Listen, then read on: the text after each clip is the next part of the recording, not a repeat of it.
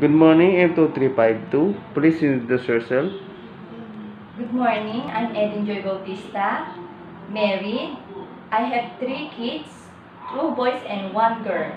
Okay, what is your main duties and responsibilities to your previous employer? I have experience in 2 years in quiet. I take care of 9 children, cleaning, ironing. Okay, what will you gonna do if the baby's crying? I can check the diaper when wet, and also I can check the temperature, and I can play to the baby. I can feed. Okay, are you afraid of dogs or other pets? No. Are you willing to accept daily setup by your employer? Yes. Do you eat pork? Yes.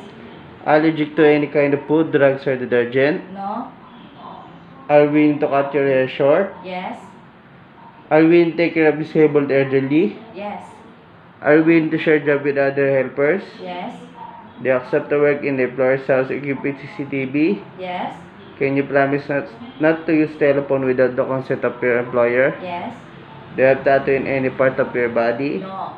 Okay, what is your message to your future employer? To my future employer, I promise to you I will do my best, I will do my job, and this just me.